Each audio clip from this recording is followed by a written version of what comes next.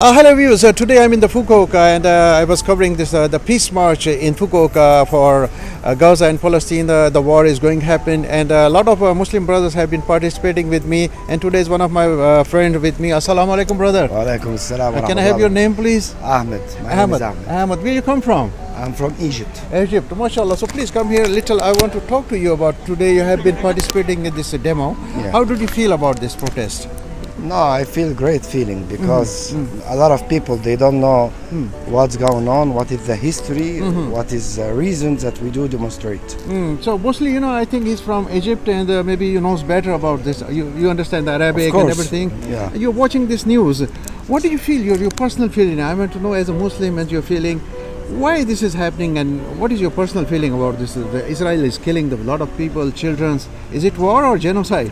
It's a genocide, 100%, 100% genocide, because, as a Muslim, we already have been told, since we are young, that in the war there is a rule. The Prophet Muhammad said about the rule that we don't kill kids, we don't kill women, we don't kill old people, we don't kill blind people, we don't kill anybody who has any disease or any sickness or something like this.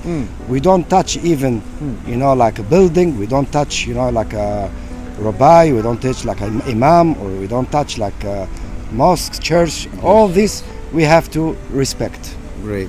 Yes. This is our really the teaching of peace, what we are learning from it. But what the Israelis doing with, Palestine? For my opinion, why Israel do this, I think because they are losing. So they don't have any choice, and that's why. When you don't have any power to do anything, so you are like panicked. And now this is the time of their panic, because they didn't expect that those kind of things or those kind of gonna happen already. That's why.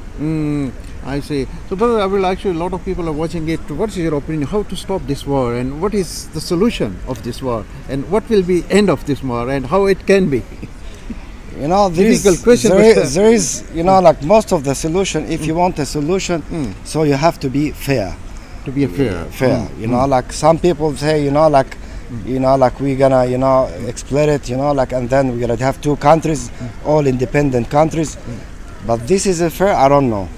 I think the system of the world shows that the powerful part is the solution. This is the solution.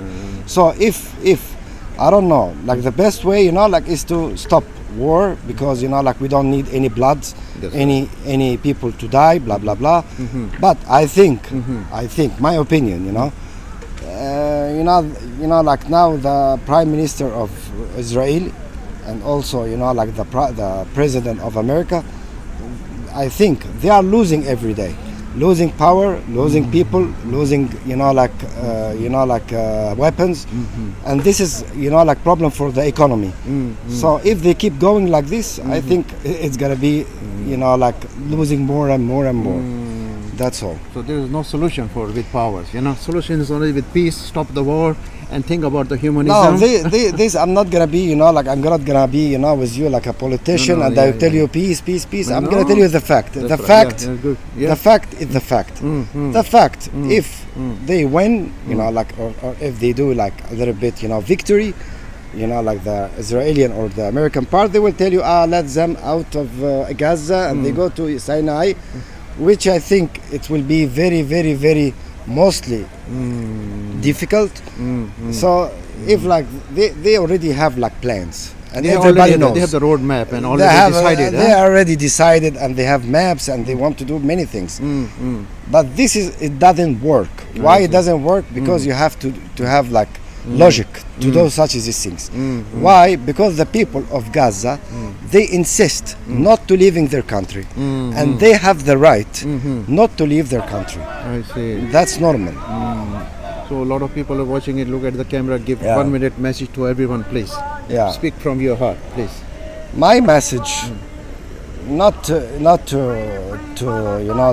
the United States, not to Israel, not to these things, no. My message is for the people of Gaza and the Muslim country. if you cannot do anything, at least your heart must be with the right things. The right things is the right, and the right will win at the end. The right, it's a time. The planet shows the time of the right. Now there is three example. Now Azerbaijan took their land after 30 years. I don't know about. I'm not very I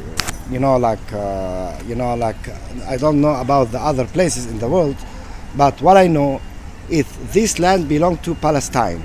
So Palestine, they will get their land back. That's what I know.